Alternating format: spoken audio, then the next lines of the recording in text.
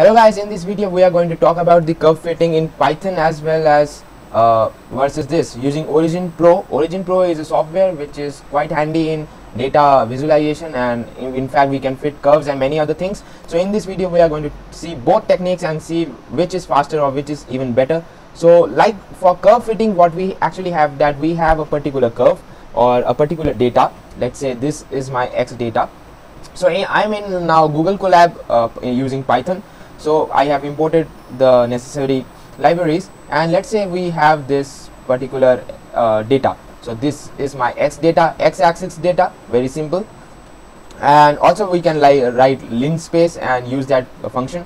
However, for simplicity I have taken it written it whole.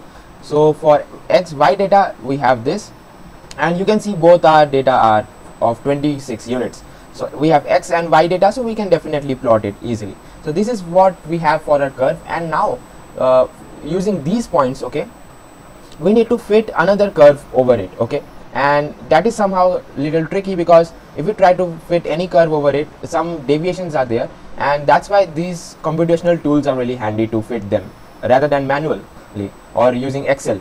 So we have these two data, we plot them. Now we need to define the curve that we want to fit. So in our case, this is my equation, okay. So this is the new particular curve that I would like to fit. So this is a by exponential function, and it will get you this fit y. Fit y is my variable that is the fitted value of the y. So I put the x over here, that x is t here, so that we can differentiate between x and t. So t is for the fitted one, the one which I will fit, okay. So both are same, the x-axis would be same, just the y-axis we need the points to lie just on this curve. So my fit y should actually be almost equal to the y value we have over here, okay. So fit y would come from this, whereas these are just points that I have in my data. So for that I have defined this fit y as this function, okay, and I've taken these values because a, tau1, b and tau2 are constant. These are the different parameters that actually can change. So if they change, so the model would actually change, okay, and these are to be actually optimized. And for the t data, t is my simple x data. So we will use this scipy.optimize and import from there curve fit. What is it? We can actually go to this scipy docs. Here we can see the optimization and root finding. So what does it really do is, there are various methods, but we need the curve fitting method for now.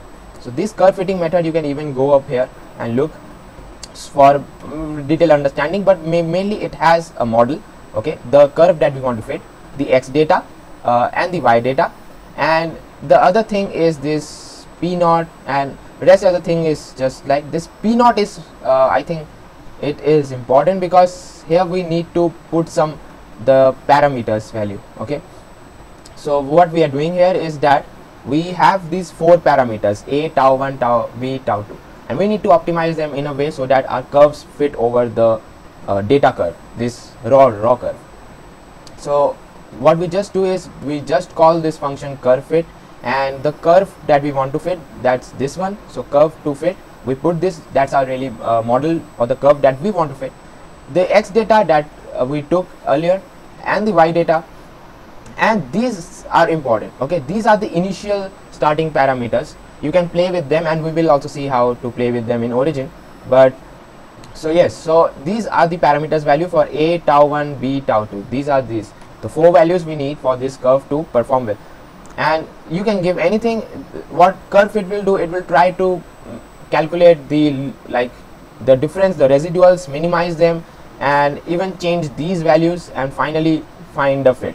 So that it also does. So this params is actually these values. What are these values that we finally get? Because we need these values. Everything else we can actually find out. If we have these values, we can put them over here. We already have our t is the x data only, so we can get our fit y.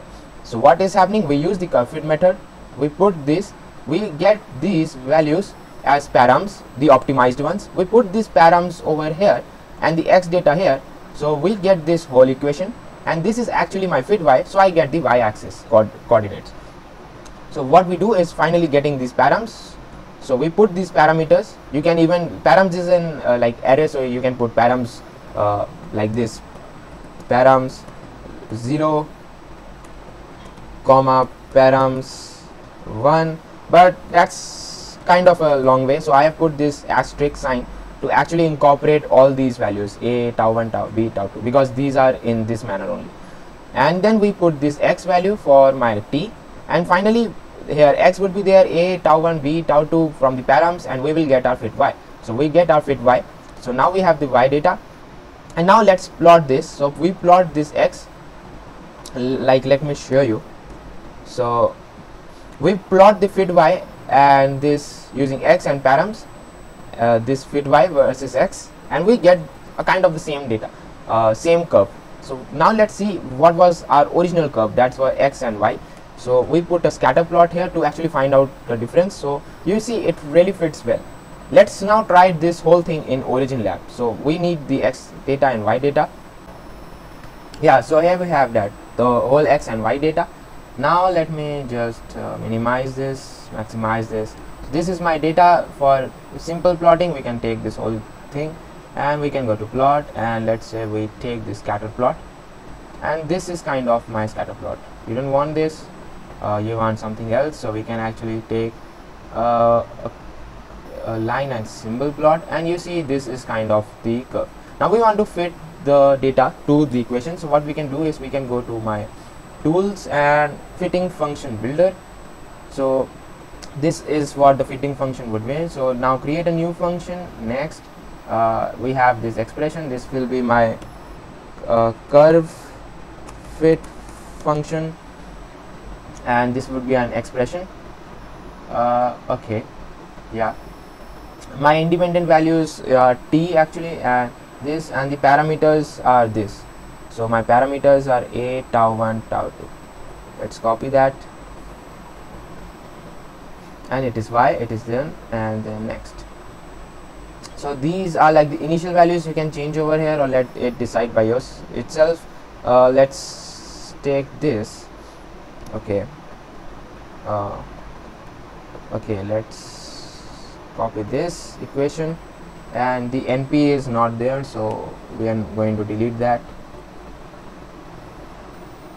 Yeah, I think let's see, check for t1. Okay, so next and finish. Yeah, so we have now made the curve function to fit. So now let's fit over it. So for analysis we need to go to fitting, and here we need to fit a non-linear curve. So let's open the dialog box, and here we have this, and you can take some original functions like this, but for our user defined, and the function is curve fit. Okay, the function is loaded, and now what we need to do is actually fit it.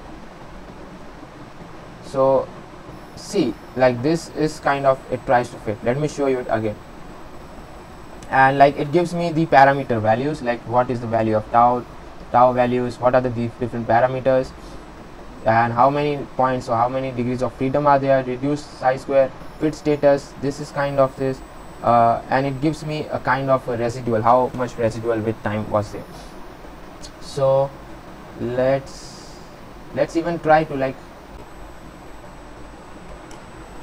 so you can even try this scipy.optimize in the Python, and it can fit, and you can actually get the data of the different parameters values and see if the fitting is well. Or you can even use OriginLab, so that you get to know what is it. Okay, and here you can even open the Excel. So both ways you can do. So thank you guys, this is for the curve fitting, and meet you in the next video. Thank you.